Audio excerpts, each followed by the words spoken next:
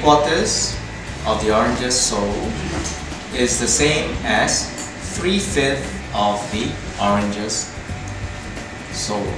3 parts of the oranges, which is actually the same as 3 parts of the apples sold. $200 more oranges sold than apples. We are told to find the total number of apples and oranges sold.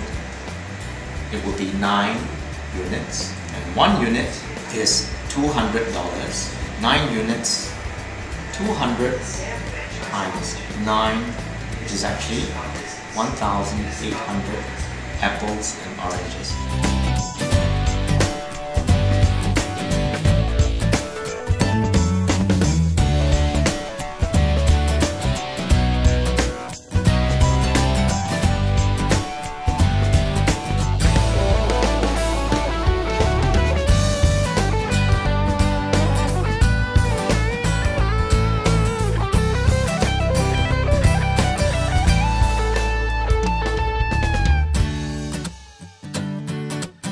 So we have Cindy here, and she would have 7 units of sweets.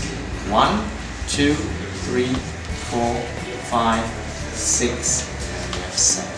And she has given 1 out of 7 to one of her friends.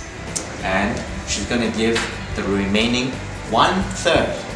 So 1/3 of 6 units is actually 2. So she has given 2 units to the other friend, and we're told that she has 8 sweets remaining. So we have 4 units as 8 sweets, so 1 unit would be 2 sweets. How many sweets did Cindy have at first? So she has 7 units, which is actually 2 times 7, which is actually 14. So she has 14 sweets first.